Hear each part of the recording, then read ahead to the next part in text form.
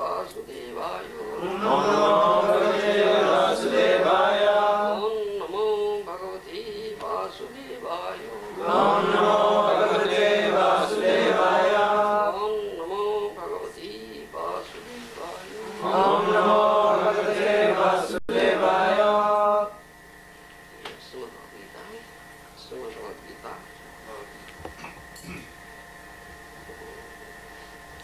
It's the third chapter. Third chapter. Text third chapter. Text verse 7. Any verse. Any non-specific. Any specific? Not written.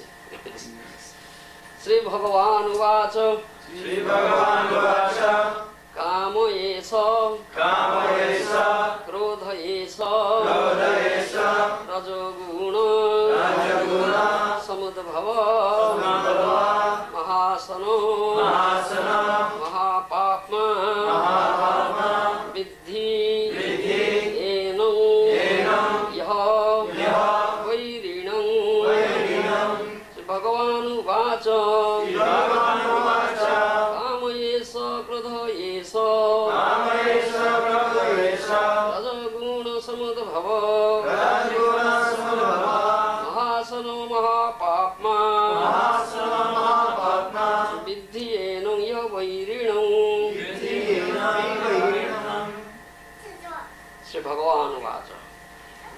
The personality of Godhead said, Personality of God says, Kama, Kama. lost, Lost. Esa, Esa. this, This. Krodha, Krodha. wrath, Wrath. Esa, Esa. this, This.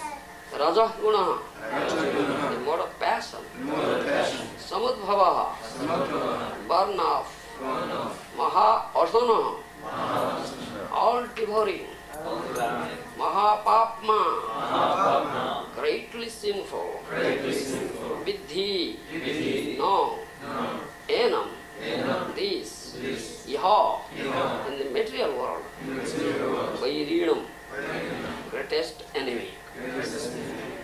Sri Bhagavan Vacha, Kama Yesha Krodha Yesha Rajaguna Samdhava, Mahasana Mahapapma Vidhi Enam Yaha Vairinam. Translation by Srila Prabhupada. The Supreme Personality of Godhead said, it is lost only, Arjuna, which is born of contact with the material mode of passion and later transformed into wrath, and which is the all-devouring sinful enemy of this world. Purport by Srila Prabhupada. When a living entity comes in contact with the material creation, his eternal love for Krishna is transformed into lust, in association with the mode of passion. Or, in other words, the sense of love of God becomes transformed into lust. As milk in contact with sour, tamarind is transformed into jugurut. Then again, when lust is unsatisfied, it turns into wrath. Wrath is transformed into illusion, and illusion continues in material existence. Therefore, lust is the greatest enemy of the living entity. And it is lust only which induces the pure living entity to remain entangled in the material world. Wrath is the manifestation of the mode of ignorance. These modes exhibit themselves as wrath and other correlates. If therefore the mode of passion insisted being degraded in the mode of ignorance is elevated to the mode of goodness by the prescribed method of living and acting, and then one can be saved from the degradation of wrath by spiritual attachment. The Supreme Personality of Godhead expanded himself into many of his ever-increasing spiritual bliss, and the living entities are parts and parcels of the spiritual bliss. They also have partial independence, but by misuse of their independence, when the service attitude is transformed into the propensity of sense enjoyment, they come under the sway of lust. This material creation is created by the Lord to give facility to the conditioned souls to fulfill these lustful propensities, and when completely battered by prolonged lust lustful activities, living entities begin to inquire about their real position. This inquiry is the beginning of the Vedanta Sutras, wherein it is said, Athato Brahma Jignasa.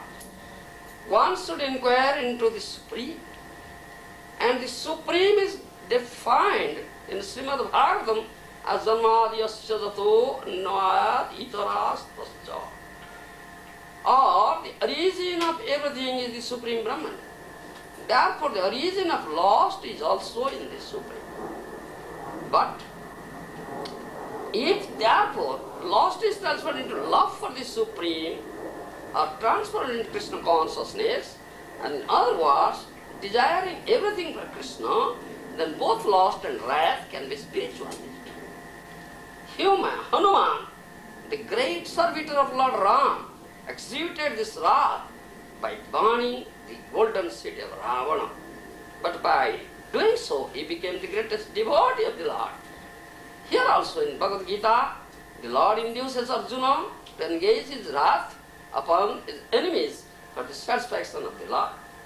Therefore, lust and wrath, when they are employed in Krishna consciousness, become our friends instead of our